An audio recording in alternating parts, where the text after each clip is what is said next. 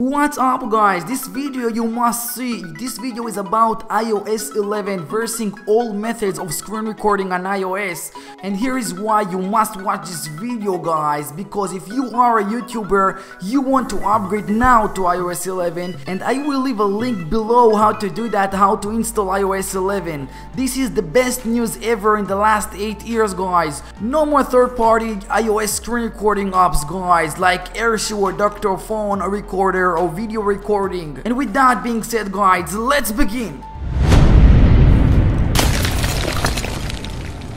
So as you see, I am on my iPad Pro guys. Before I will show you the control center, let me just go and show you the software that I'm running iOS 11. As you see guys, now let me just go on the control center, and that should be a legit proof that I am right now on the iOS 11.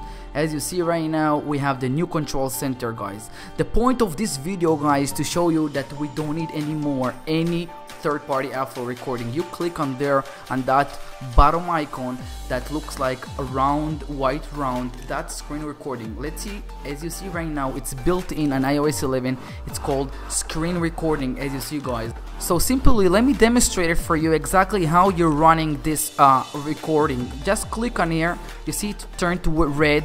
Once it turns red, you see blue bar on the top, and then you can really use to record any of your iOS device, iPad, iPhone, iPod Touch guys. Right now I'm just demonstrating like I just went for a game called Soccer Stars guys. I will right now exit, and then I will click stop on the top blue bar, and then I will stop and it will go into my photos. It said over there, let me show you, screen recording saving to your photos.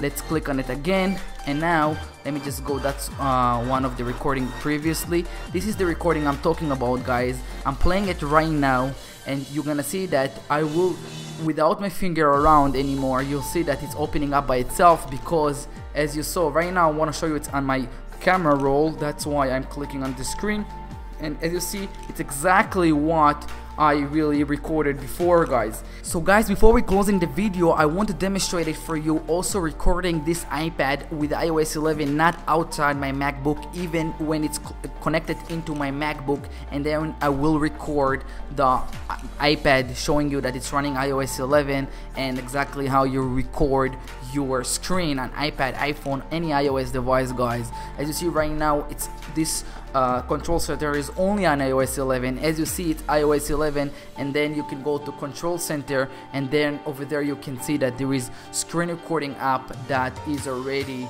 built in. Let me just show you right now, control center, and as you see, screen recording.